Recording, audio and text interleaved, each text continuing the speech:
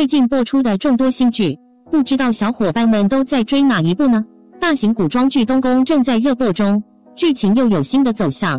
浴佛节要到了，皇后特地叫小枫和李成银入宫，说明这次必须要太子妃去。赵瑟瑟看到专门给小枫做的衣服，气得脸都白了。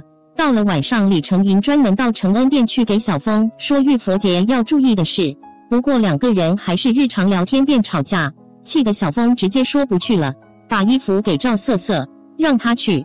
看得出来李成银还有点惊讶，他说：“别以为我不知道，你就是让她去，好让她被皇后惩罚。”喂，你怎么能把小枫想得这么坏？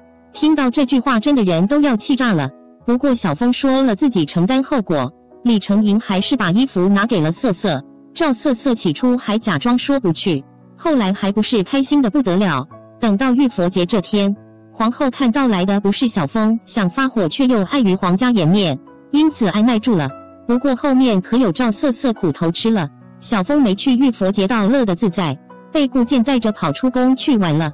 到街上看到有波斯女巫算命就进去了。话说女巫真的长得挺好看，顾健也就跟着一起进去。女巫一看到两个人，感觉受到了不小的惊吓。女巫说两个人有他们两人有两世情缘，但都不会有好结果，让他们赶紧分开。这也太惨了吧。小枫说女巫乱说就气走了，顾健还是留下来接着听完了女巫的话。虽说他嘴上说女巫算的不对，但是他心里已经相信了。难道师父真的不配拥有幸福吗？